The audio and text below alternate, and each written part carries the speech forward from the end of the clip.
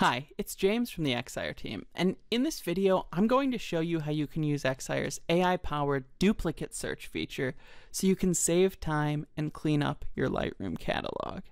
Now, duplicate search can be used in two main ways really. First, it can be used to clean up any unwanted image copies that you've created over the years, say JPEGs that you've created for social media but no longer need, or duplicate RAW files that resulted from transferring images from the same hard drive at different points in time. Duplicate search can help you identify and manage these duplicate images. But second, duplicate search can be used to identify and group together similar images from, for example, a single photo shoot. That way you can quickly scan through to identify the best image out of a group of similar images, say with near identical poses and backgrounds. You can use that so you can quickly go through instead of having to painstakingly evaluate each file. Let me show you how this works. So first, you want to make sure you're in the Lightroom Library module. You'll go here, Library, plug in Extras, and then search for duplicates. This brings up the duplicate search dialog box, and as you can see, there are a number of settings you can adjust to ensure you get the results that you're after. Now first, you can choose where you want Excire to look for the duplicates. Do you want the whole Lightroom catalog to be searched, the Lightroom film strip, or do you want to compare photos in the film strip to photos in the whole catalog?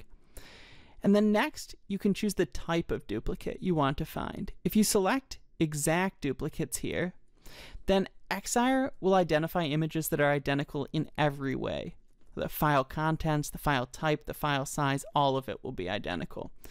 Now, if you choose near duplicates here, you can use this similarity threshold slider to say exactly how strict Excire should be in recognizing duplicates. If you set the slider over here towards strict, you'll get images that are almost perfectly identical, but with minor differences. For instance, the software might find a high-resolution version and a low-resolution version of the same photo.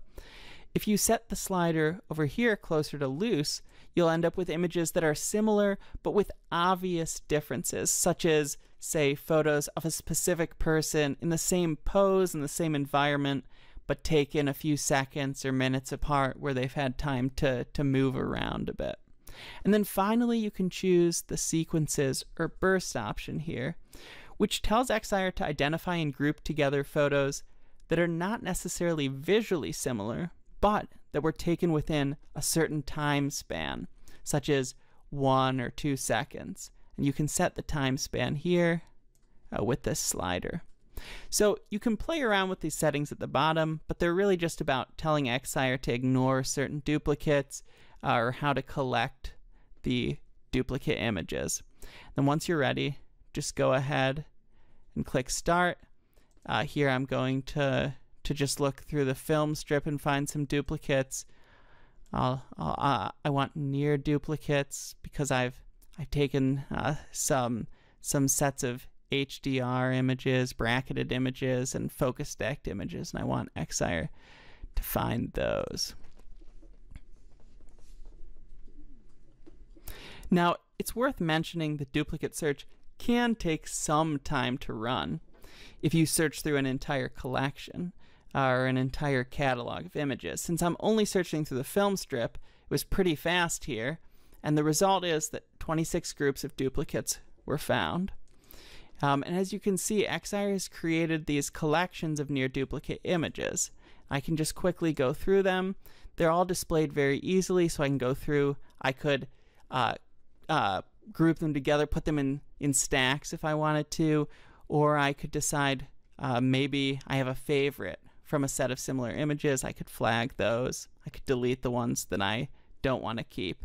And so basically, if your Lightroom catalog is cluttered up with duplicate or near duplicate files, this tool can be a real game changer. And it's also a great way, as I said, to identify similar images after a photo shoot and then quickly just select your best.